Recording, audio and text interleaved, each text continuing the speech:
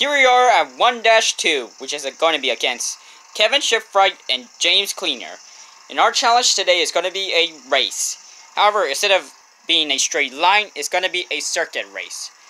However, you have to win this challenge, because if you lose, then you're going to get the by-vote penalty. Well, obviously, I'm going to win, because you know I'm the best non-speaking Cars 1 racer, and I'm not going to get voted out, even though I lose. So James Cleaner is probably going to lose. Hey, don't say that, Kevin.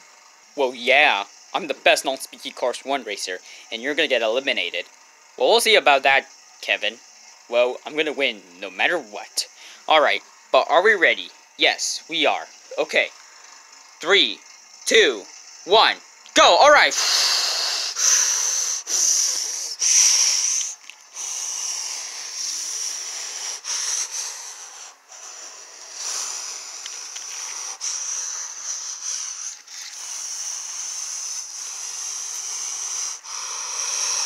I am not losing to you, James Cleaner.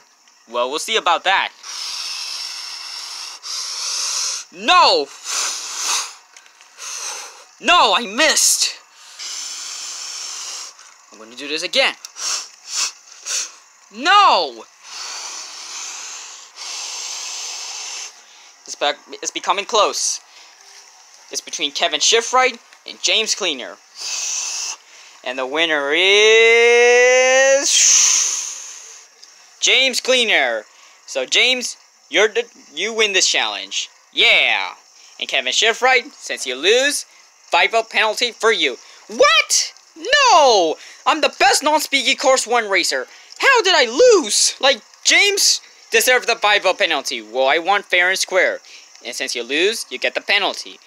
Like he said, the one that loses will get the 5-vote penalty. And you lose. No, I don't! You lose. I win. I'm the best non-speaking Course 1 racer of all time. I should not lose. Kevin, if you keep acting like that, then I may give you a 10-vote penalty. Fine, I'll stop. Alright, but anyway, challenge is over. So you can vote either Kevin Shipwright or James Cleaner to get eliminated. Remember, Kevin Shipwright has a 5-vote penalty.